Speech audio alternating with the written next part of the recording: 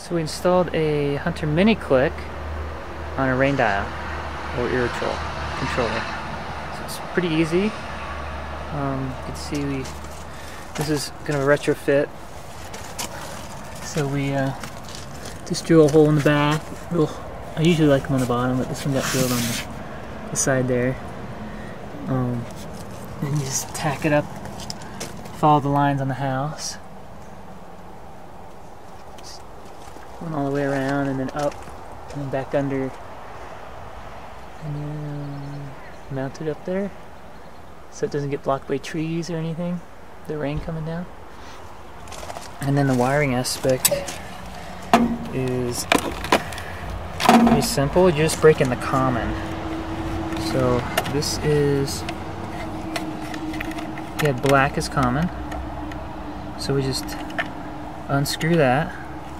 You bring in your Hunter Mini Clik wires. Doesn't matter black or white. One goes into your common,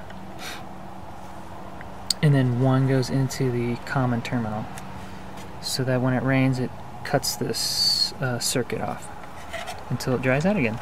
So it's pretty simple.